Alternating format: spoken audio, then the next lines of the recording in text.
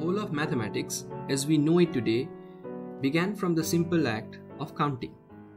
Through seeing various patterns in nature, we have developed the capacity to count using numbers. These numbers now lie at the very core of our mathematical understanding. With time, we have defined various mathematical operations on numbers like addition, subtraction, multiplication, divisions, etc. Today, we'll start by employing these fundamental operations to introduce an observation, then delve deeply into understanding these observations, and finally get to the reasoning behind it. So for this observation, let's take a random natural number, say the number 5.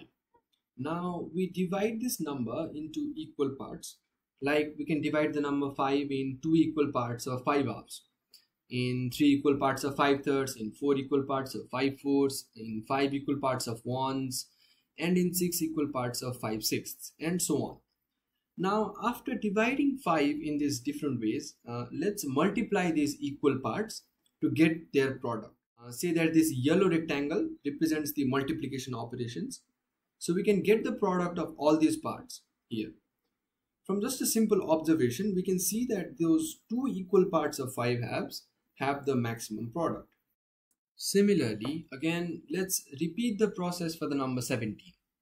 First, we divide 17 into equal parts of 2, equal parts of 3, equal parts of 4, equal parts of 5, equal parts of 6, and let's say equal parts of 7 and equal parts of 8 as well.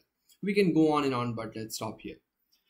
And then we use the same method and multiply all the respective equal parts to get their respective products. This time, the interesting thing is, those 6 equal parts of 17 now have the maximum product.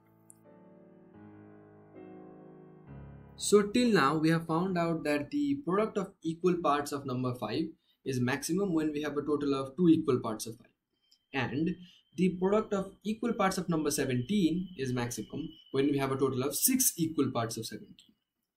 For me now, the question that comes to my mind is, can we find a way to predict when the product of equal parts will become maximum without even calculating the product? So can there be something like that? Let's find out. So to understand this process, let's try and generalize it. Say that we have a natural number a, and let's say that we divide the number a into u equal parts, and also that there are n total parts, meaning n times u is a. That is, if there are n number of u's and we add them together, we get a. That is, also we can say u plus u n times yields a. Simplifying this, we can observe that u is actually equal to a over n, which means if there are n total parts of a number a, then each part would be equal to a over n. Now we can substitute the value of u in our previous equation, and from this we get that a actually equals to the sum of a over n times. This was our first step in the process previously. After this, we actually went on to multiply each part to get their product. Let's do the same here. Let's denote the variable z as a result of multiplying a over n by itself n times, representing the repeated individual part, which could be neatly written as z is equals to a over n raised to the power n. Now if you observe this formula, we get to see that the value of z is solely dependent upon the value of n, because a is just a constant natural number that we choose. So we can say that z is actually a function of n. So after playing around with the numbers 5 and 17, we got curious. When does the product reach its peak? In other words, how many slices do we need to split our number, the individual number a, into to get the biggest z possible, to get the biggest product possible? In mathematical terms, we are basically asking, what's the magic number n that makes z as big as it can get?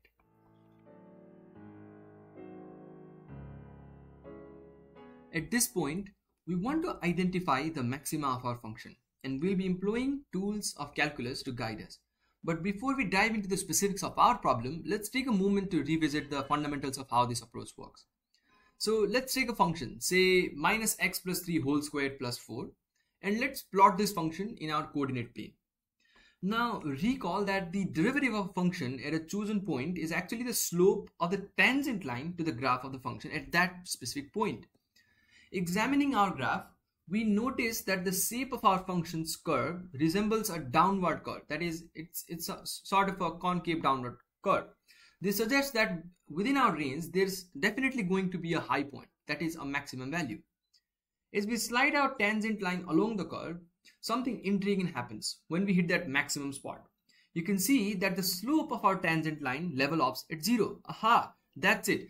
Identifying the point where the derivative hits 0 for a downward curving function guides us straight to the maximum. Technically, it could be a local or absolute maximum, but upon analyzing this graph, it seems like the absolute maximum is here. And the maximum of the function in this graph actually occurred at x is equals to -3. So now with those principles in mind, now let's apply them to our specific problem. We know that our problem was to find the value of n at which the value of the function z is maximized. But even before that, our main problem was actually to find how many slices do we need to split our number into to get the maximum product possible. Which means we're actually interested in the positive integer which gives us the maximum value of z. So to move forward on that, let's graph our function and see its characteristics. Since there is a constant a, let's assume that a equals to a value from 5 to 8 and plot them accordingly here. From the graph, it is pretty clear that the function has a maximum value, and for a different values of a, the maximum also changes. Since it is clear that the function has a maximum value, we can now start differentiating the function z with respect to n. Before starting, we can see that a over n is raised to the power of n. So let's apply natural log on both sides of the equation so that we can use the power rule for logarithms to bring down the power. After applying that, now let's apply the differential operator on both sides of the equation. Now, to differentiate both sides with respect to n, we'll use the chain rule. So let's continue. On the left hand side of the equation, we first employ the implicit differentiation to simplify the term, while on the right hand side, we can utilize the product rule for simplification. By simplifying the expression further, we can get the expression on the right hand side to be further simplified, and then when we multiply both sides by z, we find that the derivative of the function z with respect to n is actually natural log of a over n minus 1 times z. Having calculated the derivative of the function with respect to z, we now determine the slope of the tangent line at any point of the curve. Since we aim to find the point n at which the functional value is maximum, we set the derivative to 0. In other words, the slope of the tangent line at point n is 0. For this condition to hold, natural log of a over n minus 1 must equal 0. Given that the product of two terms is 0 if one of the term is 0, but since z cannot be 0, natural log of a over n minus 1 must be equal to 0. This implies that natural log of a over n equals 1. The natural logarithm of any function equals 1 if and only if the input of the function is Euler constant e. Thus, this implies that a over n equals e. Therefore, our required value of n is a over e. We can also visualize this in a plot. Let's graph those same curves we plotted earlier. Alongside that, if we now also plot the graph of e to the power n, all the maximum values actually lie on its curve. This actually shows that e to the power n gives the maximum value of product of those equal parts of the number, where n will be equals to a by e. So we have found out that the value of n should be equal to a over e to maximize the function.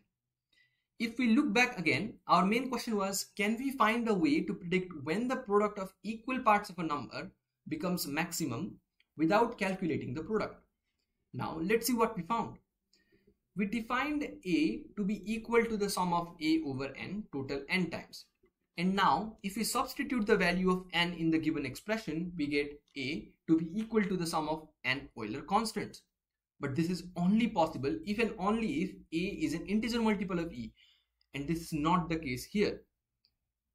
Now if you want to find the positive integer which gives us the maximum value of j, we can say that one of either integers closest to a by e will always give the maximum. So let's test our answer. Let's take the number 17. What should each equal part be to maximize their product? It should be 17 over e from our calculations. But 17 over e is not an integer. So let's check the two integers closest to 17 over e. The integer that is closest to 17 over e is 6, which is actually the answer we found out during our calculations earlier. So from this, we have found out that if you are dividing a natural number into equal parts, the closer the part to e, the higher the product becomes. And in such a division, where the part becomes the closest to e, their product will be the maximum among all integer partitions.